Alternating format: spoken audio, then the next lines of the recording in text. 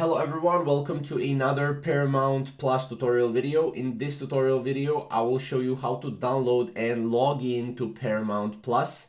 Now, this is for all of you that want to use Paramount Plus on your mobile phones, or you can go and use it on your desktop as well. So, if you're on your desktop, all you have to do is just go sign in, and here you will basically be able to go and sign in Paramount Plus.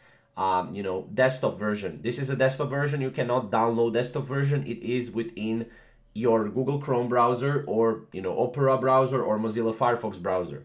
However, if you have already Paramount Plus subscription, you can sign in on any device you want. You can sign in on your iPhone or iPad or on your Android phone or tablet. Now, if you want on your Android, you need to go to Google Play Store, download the app right here, and then sign in with your credentials that you would sign in into your PC. Same credentials. If you want to do this on your iPhone, you can do it through your App Store.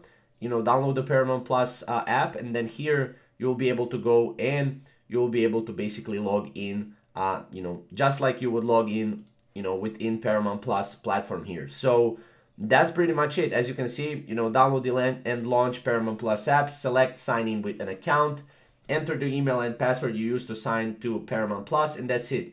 You'll be taken back to Paramount Plus home screen and you will be able to start streaming.